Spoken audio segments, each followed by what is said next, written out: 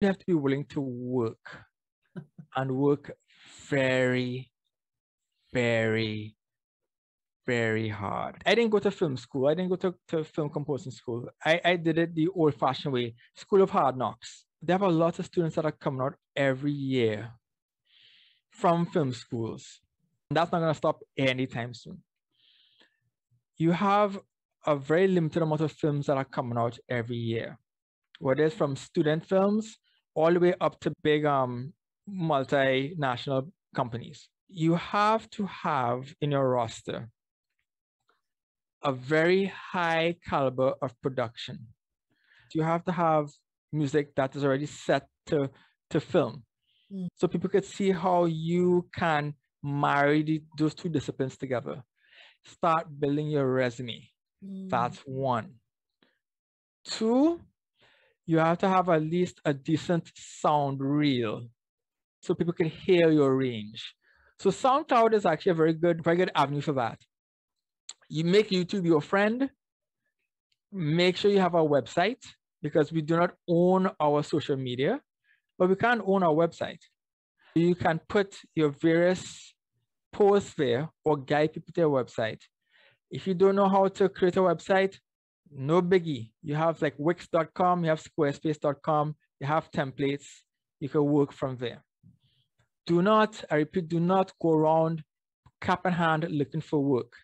The amount of directors that are being bothered every day like that, for you to be another one of that, that's guaranteed rejection. I see that every day online. It's not the way to do it. But you have to add value, which is way different from walking around saying, I'm a composer, give me some work, please. That's not going to happen. How you add value? If you're a film student from film school, connect with your film buddies from school, from that same, because they'll be looking for composers. Join up with them and you will have a lifelong partnership. Another way of adding value is, and I do this, I have no shame in doing it. Call a couple of reporters, get yourself in a newspaper. Do a short interview, let them do it. People will not hire you if they don't know who you are. For you to get above the fray of these thousands upon thousands of always coming film composers or designers, people will have to see you. Nothing is wrong with marketing. It's not an ego thing. It's a business thing. It's a survival thing. Also, with these directors and producers, go to where they are and just talk to them. Study their works. It's all back to human relationships. They won't know who you are unless you show yourself to be valuable.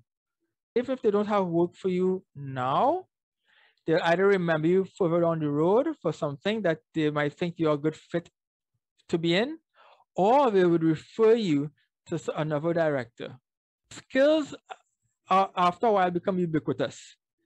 You could press a MIDI keyboard and you could produce a note. You could sing la la la and you could put it on YouTube.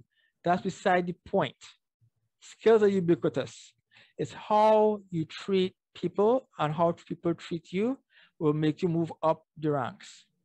Now, another thing, people ask how long does it take? About 12 years. I started my career in 2012. We're in 2022. It's during that time, I just had to keep stacking up the credits, stacking up the leverage. For you to hit the bigger stuff, people have to see that you can handle all this stuff beforehand. Yeah. And work out all your kinks. There's no overnight success. Anybody who says that they're overnight success, they're lying or they're lying. This is not glamorous. It has glamorous moments, yes, but it is not a glamorous job. It is a work, it is an art, it is a craft. Once people can understand that and know that this is something for the long game, then they have a shot of doing this. So yes, you can have passion and these kind of things, which will help you in the darkest moments. And trust me, I have had my fair share. But at the end of the day, as they say in Trinidad and Tobago, if this is for you, this is for you.